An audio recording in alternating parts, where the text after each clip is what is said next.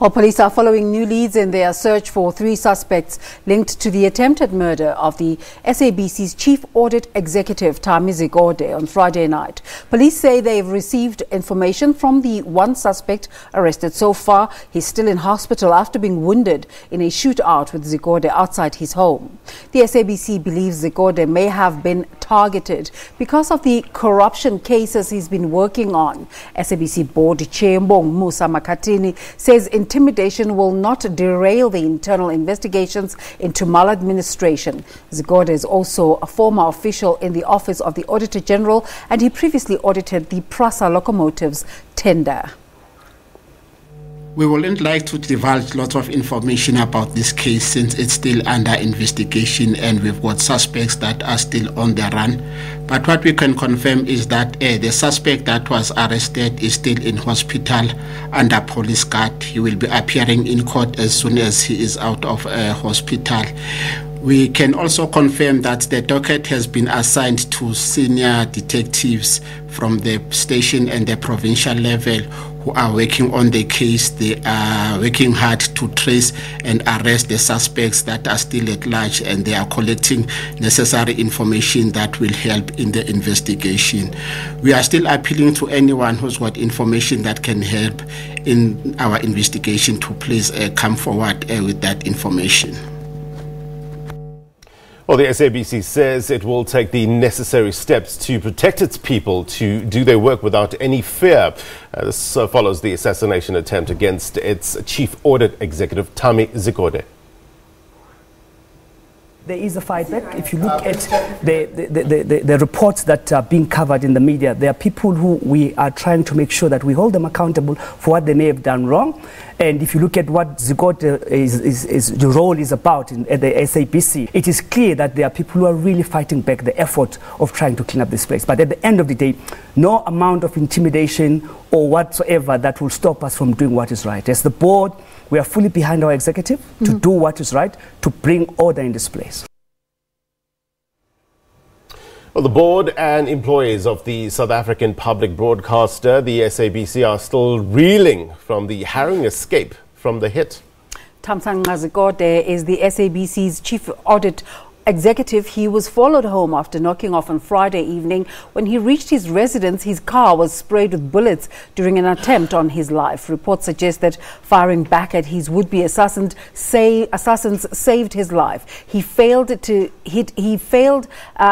hit has led to some people calling risk assessment on staff members at the public broadcaster who are uncovering corruption. Zikode is leading a financial cleanup operation at the SABC. Should employees in state-owned enterprises whose jobs are considered as high risk be afforded police protection? To discuss this, we are joined via Skype by Grudko. He's the director of the South African Terrorism Analysis Center. A very good morning to you. How feasible is it to give South African police protection to executives, or rather to give protection to executives considering to be doing high-risk jobs?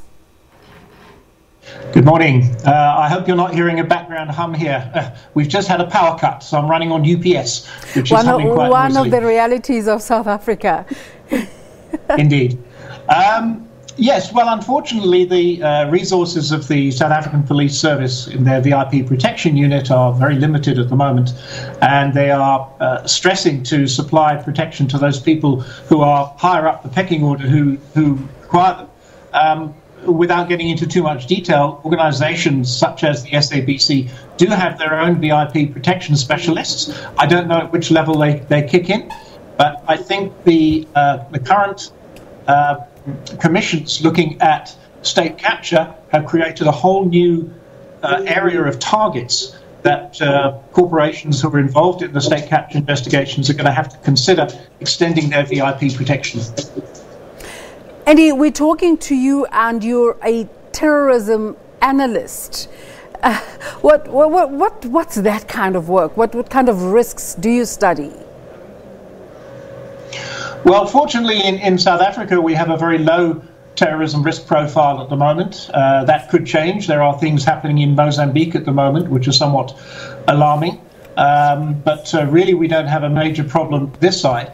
So the function of the SATAC organization is monitoring, in particular advising people who go overseas, South Africans who go overseas, what the risks are that they face there, because that's far graver than the risk of terrorism in this country.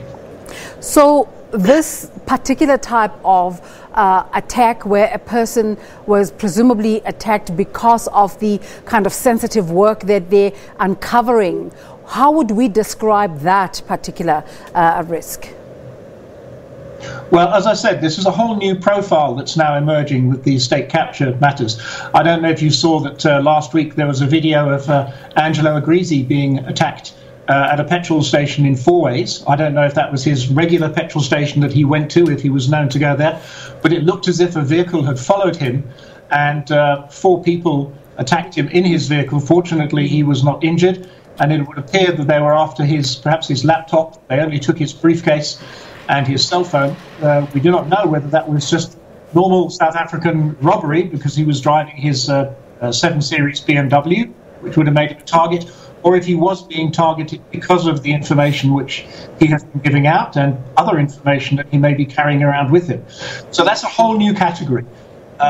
Generally, if we look at the UTC study of 2000, they studied of 2016. They studied from 2000 on and came up with over 1,100 killings, which they identified as being targeted assassinations or hits. Of those, almost half were taxi-related. The next largest category was organised crime, which was very closely followed by political assassinations. And those 3 elements all intersect.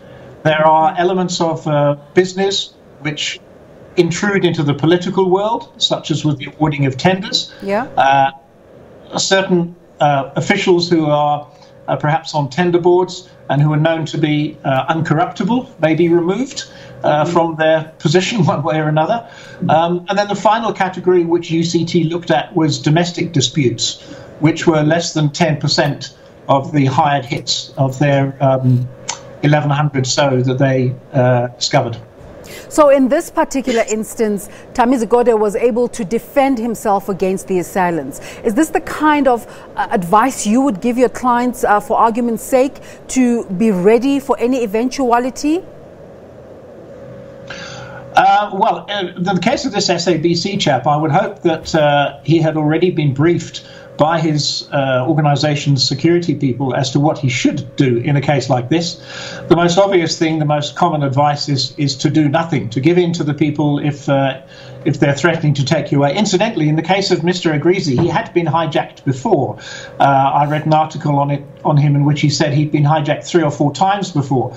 Now, he would be an ideal candidate in his current position to be given counter-hijack training, which is available commercially and is supplied by various organizations to their executives through their security structures. So I would hope that this particular SABC executive had been briefed what to do. I certainly don't advise untrained people to be carrying firearms to try and defend themselves, because all they're going to do is increase the possibility that they're going to get killed, and possible bystanders as well. Isn't that counterproductive, though? Like in this specific case, if you would have stood by and did nothing, we would be telling a different story now, wouldn't we? Yes, every case is different, of course. I imagine. I follow a lot of the YouTube videos, and there seems to be a tendency at the moment, in particular with criminal hijackings, for the citizens where they can to fight back one way or another, perhaps using your own vehicle as a battering ram. I mean, it can be as simple as you will have noticed there are various intersections around Johannesburg which have warning, hijack black spot signs. When you see that, one should be cognizant of it and leave some distance between yourself and the car in front of you so that you have an opportunity to maneuver your vehicle. If you box yourself in with traffic, you've got no chance. You're just going to not be able to build up any momentum to escape. These are all things which have to be taught to people. There are things which people will do instinctively and react, and there are things which people can do on their own, such as bullet-resistant security film being installed on car windows.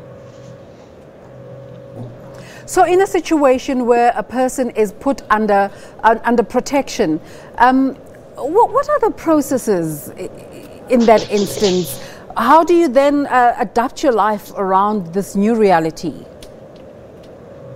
Well, the first process is a risk assessment.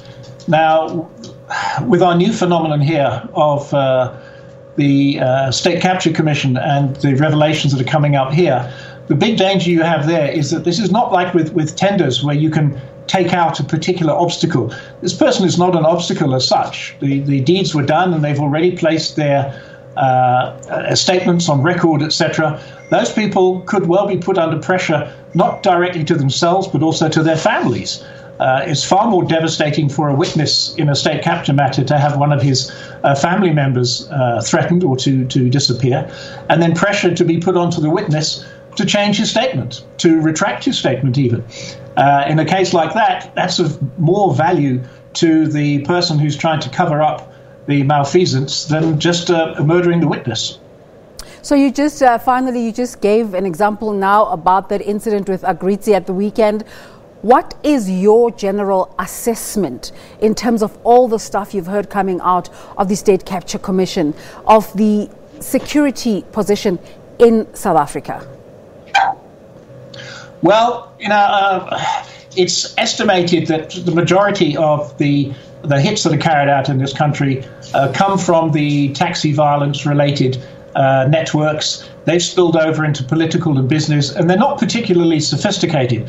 They rely on brute force, numbers outnumbering the victim, so 4 or 5 attackers against one person, or even one person with a bodyguard, and that's how they operate. But where we've now got the international elements coming in, where German companies are being implicated, Israeli companies, Russians, people who are sitting in Dubai, they would bring in proper trained assassins. And this has already been documented in this country, where assassins are brought in, they carry out a hit, and they leave. And even before the assassination is discovered, they're already on a plane back to their point of origin. We could well be moving towards that kind of scenario.